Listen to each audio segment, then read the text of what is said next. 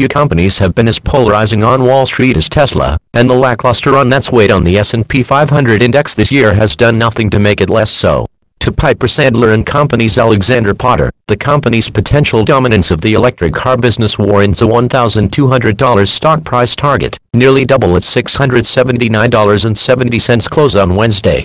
To Craig Irwin of Roth Capital Partners, as rivals move to pick off a head start that turned Tesla into the world's most highly valued car company, the stock will sink to $150. The divergence illustrates the tension that sent Tesla shares down nearly 4% during the first half of the year even as other automakers surged ahead.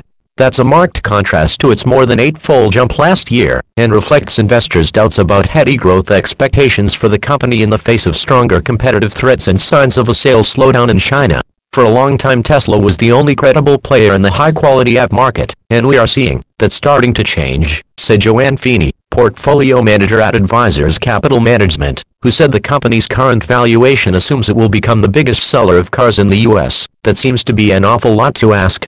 Tesla sold about 500,000 cars worldwide in 2020, accounting for a fraction of even the 14.5 million light vehicles sold in the U.S., and it's facing threats from traditional automakers such as General Motors, Ford, and Volkswagen that are launching their own electric vehicle lineups. In China, Tesla's lead over other startups has already started to shrink, according to UBS Group Ag analyst Patrick Hummel. That competition poses a separate challenge to the company's bottom line. Tesla has profited from selling carbon offset credits to other car makers that haven't met their emissions targets. But the more its rival sales of electric vehicles take off, the more that source of revenue will drop.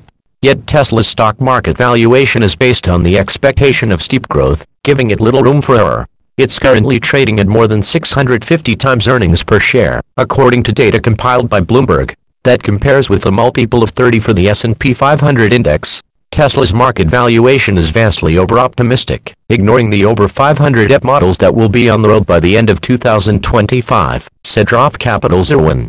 Tesla does not operate in a vacuum and many companies have better technology. The company will be reporting second quarter delivery figures later this week, a major catalyst that analysts and investors will be keenly watching.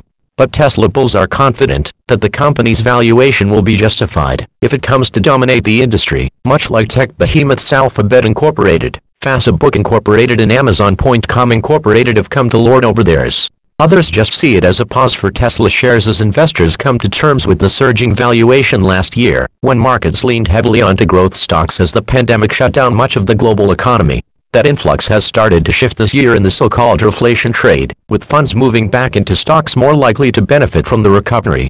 Cathie Woodstock Investment Management, which had a 0.6% stake in Tesla as of March 31st, and is an ardent backer of the company, remains steadfast in its support despite the stocks showing this year. ARK expects it to benefit from rising electric vehicle sales, and sees even odds that it will deliver fully self-driven cars in 4 years. If all goes as planned, ARK forecasts the stock will reach $3,000 in 2025.